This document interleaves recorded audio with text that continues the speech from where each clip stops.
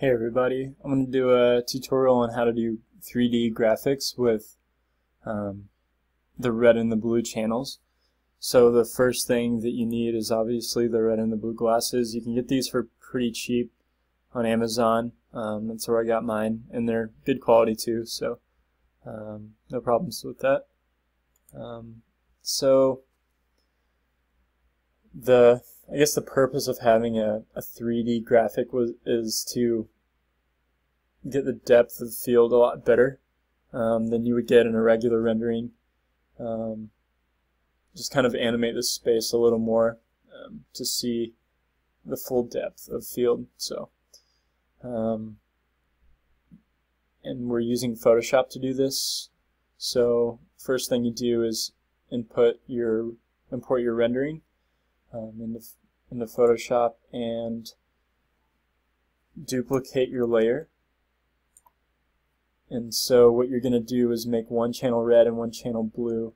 So you do that by double clicking this box over here in your layers menu on one of those, and you have the channel options here, so you want to uncheck one of those and press OK, and then go up to the next one, double click it, and then uncheck the other ones. So you're going to uncheck the green and the blue in order to get the red checked, and then vice versa on the other one, which we already made. So now that we have our red and our blue channel, all that we need to do is skew the rendering so this portion over here goes back into space and this comes out of the screen.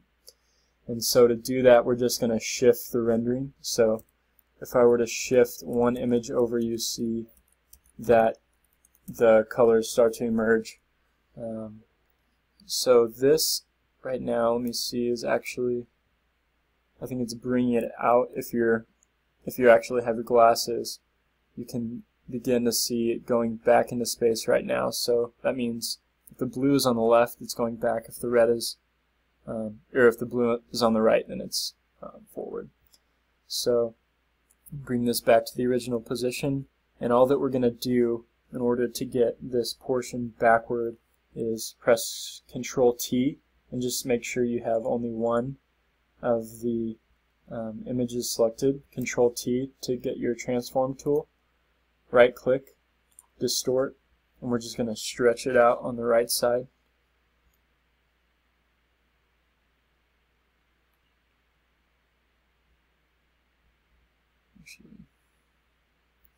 I have those layers flip-flopped.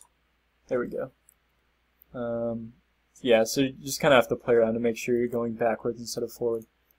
So I selected my other layer and went to the distort and starting to stretch it out. So now if you have your glasses on, you'll see that the right side is now back in the screen. And if I were to pull on this side, now it's starting to come out over here on this side. So just play around with those until it looks right, and then you can also, to get a little more detailed, you could go to skew and just kind of clean it up. Or sorry, warp, not skew. I think skew is similar to sort. I'm not really sure the difference between those two. But warp, you can actually change this surface instead of just the control points on the outside. So just kind of get it a little more detailed and make it pop out.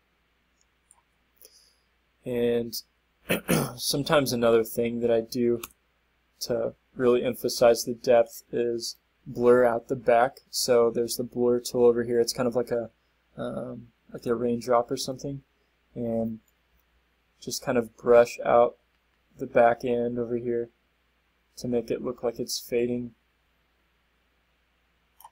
So that was one layer, then go to the next layer and blur that out as well.